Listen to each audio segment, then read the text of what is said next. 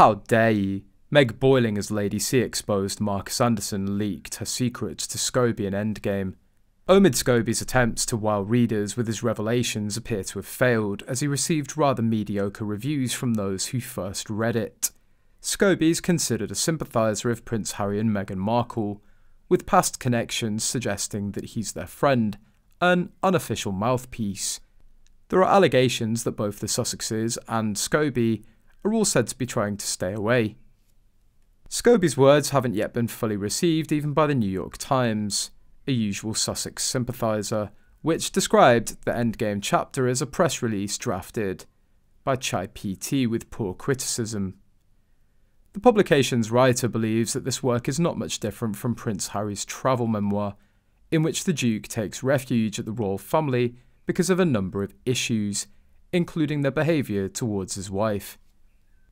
It's been further warned that fans will be disappointed if they expect to read anything they haven't heard of due to ruthless penmanship.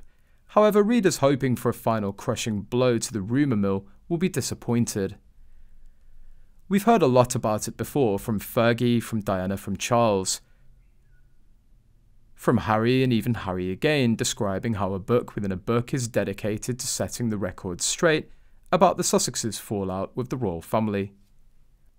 It's been admitted that other members of the family definitely don't get the same adorable tone as Harry and Meghan. She added that despite his best efforts to paint them in a positive light, he didn't support lies reports. Marcus Anderson is the source of the final season's content. Meghan pours her heart out to Marcus and he then fills in the details. Anderson was there from the beginning. Scobie and Anderson's connection has been known for a long time. Many people suspect this is how information was transmitted in the first place. It's clear that the STS information comes directly from Meghan. Meanwhile, royal commentator Jenny Bond confirmed that sources close to both Buckingham Palace, as well as Prince William and Princess Kate, provided him with information and accounts as part of Book B, said on GB News. I find it hard to believe that honestly close friends like him talk about Catherine and William, or sources at Buckingham Palace are talking publicly or even privately with Omid Scobee about his book. I just don't think that will happen. I'm struggling to find any new facts.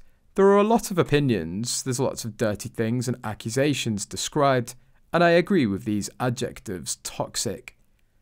I think it's just plain nasty and cruel. There are a lot of claims being thrown around that I don't think Scobie has supported. You know he's entitled to his opinion, he's a journalist. The Dutch translation of Omid's book was released worldwide on Tuesday.